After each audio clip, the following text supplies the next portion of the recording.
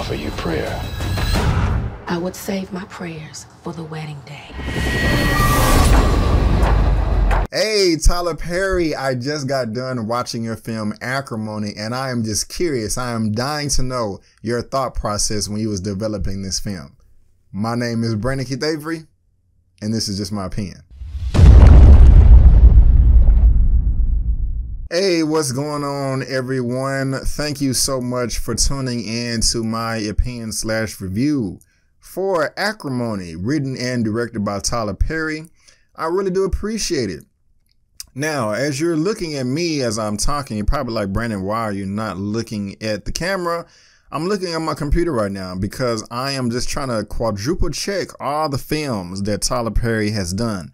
The reason why is I am not against Tyler Perry, but I can't necessarily say that I'm a fan either. But I have enjoyed a number of his films. I liked I Can Do Bad All By Myself. I like Daddy's Little Girl. I like Why Did I Get Married 1 and 2. I'm kind of over the Medea films, but to be honest with you, A Family That Prays is my most absolute favorite with Kathy Bates. She's a fantastic actress. There was a lot of other great performances in that movie, but I guess enough of that. Let's just talk about Acrimony. Now, the reason, when I first saw the trailers for this movie, I kind of rolled my eyes like, oh my gosh, are we getting the same thing over and over and over again? And I don't want to say I'm glad to say, but I will say that we're not getting the same thing over and over again. We are getting something completely different. We are getting something that Tyler Perry has never done before. And what that will be is possibly not only the worst film in 2018 so far. This is like one of the worst films I've seen in the past 5 years. And I say that with no exaggeration. I am not trying to be facetious or sarcastic. Tyler Perry, I'm talking to you, sir. You should be ashamed of yourself for this piece of crap film that you put together. This was ridiculous, and it just makes no sense. And if this was anybody else, any unknown writer, director, producer, something like that, I may be able to give them a pass, but I'm not saying that you're the best filmmaker in the world, not even close. But I have seen you do much, much, much better than this lazy, rugged, garbage trash attempt of a film that you tried to deliver us moviegoers. And I'm beyond disappointed. What Acrimony is about, actually, let me go ahead. Let's just go to school real quick. Do y'all even know what acrimony means? Let me go ahead and just read the definition to you. Bitterness or ill feeling. Okay, I think that's, accurate for the title of this movie. If you watch the trailers, what the trailers are leading you to believe is that, I forgot her name, Taraji P. Henson is married to a character. She plays a character by the name of Melinda. Her husband, his name is Robert, played by Lyric Bent.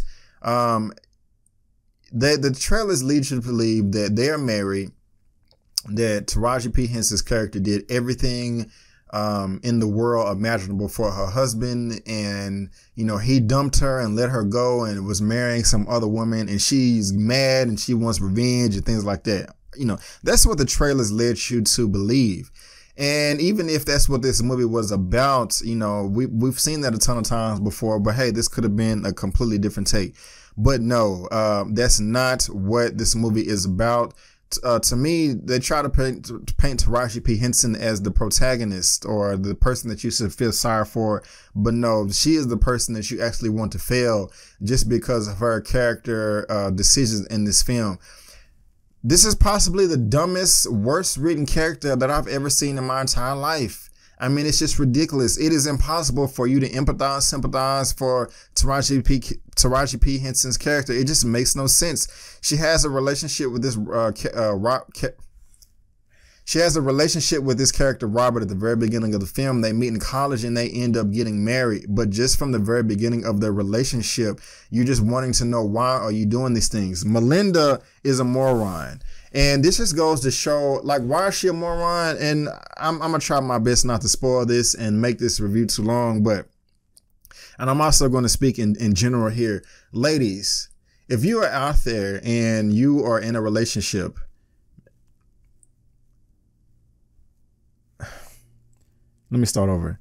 Ladies, if you are out there and there is a man in your life that is not your family or husband or things like that, there is no rhyme or reason why you should be voluntarily giving this person thousands and thousands and thousands and thousands and thousands upon dollars over and over and over again. That just makes no sense.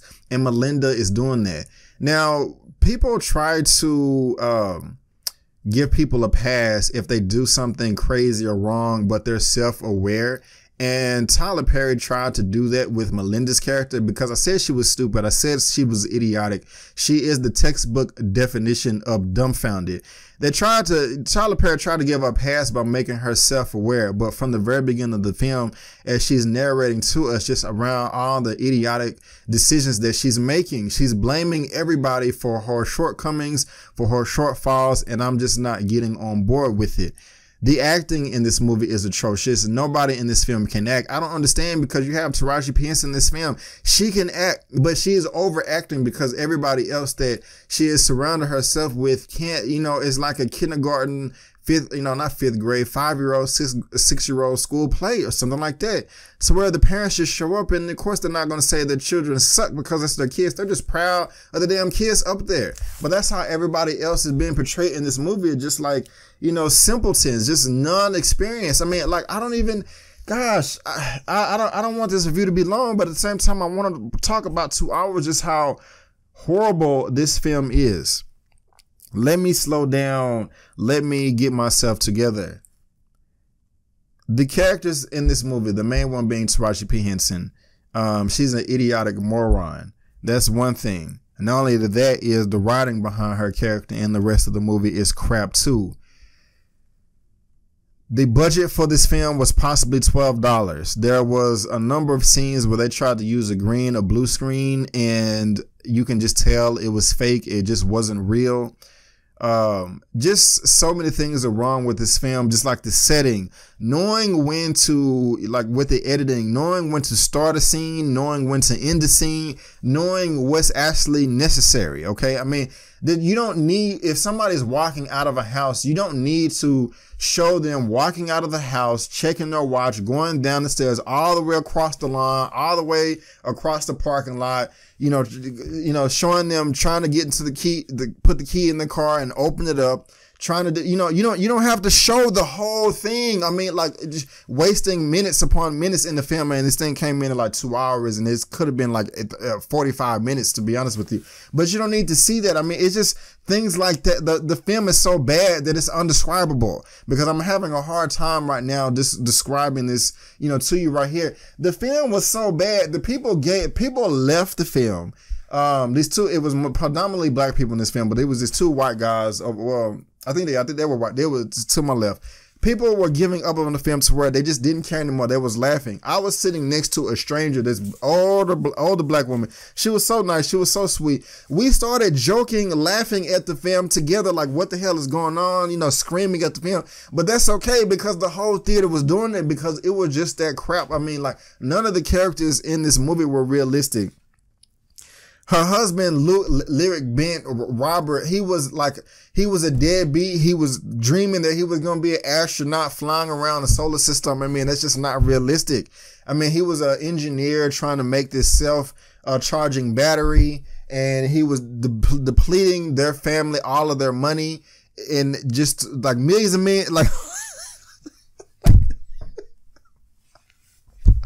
Hold on, guys. Like, this movie is so bad. I can't get my thoughts together. It's that sorry. This movie sucked. This movie was lazy. The characters were lazy. The dialogue was lazy. The script was lazy. The editing was lazy. The story was lazy. It just didn't make any sense.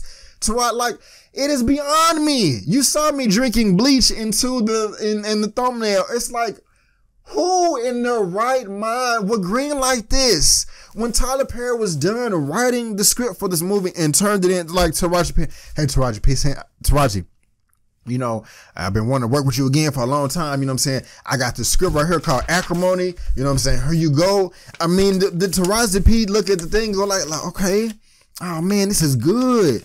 Okay, yeah, we can do this. I'm all on board. Where do I sign? Did the executives at the studio, they're like, oh my gosh, Tyler Perry, I cannot believe this. You know, you did it again, my brother. You did it. Man, I cannot, like, you know, what do you need? Like, I don't understand how anybody could be on board with this. This is the dumbest movie in the whole world. Like, real talk. Taraji P. Henson's character is so, like, I'm finna cuss, you know. Okay, I don't even care about spoiling. Nobody's gonna go see this movie. Spoilers are coming right now. No, God, dog. It's so, I want y'all to go see it because this movie is so bad. You know what I'm saying? And I paid for this movie too. Actually, no, I didn't. God. Taraji P. Henson's character put up with a colossal amount of bullshit in this movie for 18, 19, 20 years. You know what? I don't even care anymore. Like, guys, this movie sucks. If I'm gonna rate this movie out of a 1 out of 10, I give it a 1 out of 10. Yes, a 1 out of 10. I don't even want to talk about it no more. I was gonna get into it, but it's just a horrible film. It just is. There's nothing good about it at all. A faithful wife, tired of standing by her devious husband, is enraged when it becomes clear she has been betrayed. That is a lie. That is just not what happened at all. This is just a horrible movie.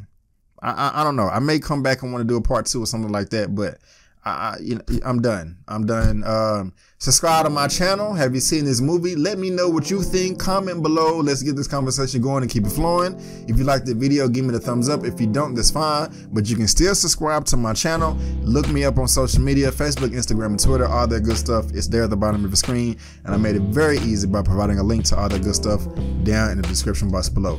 But guys, I just want to thank you again for tuning in to my opinion/review of Acrimony, a horrible film. And before you go, don't forget that my name is Brandon Keith Avery, and that's just my opinion. Peace.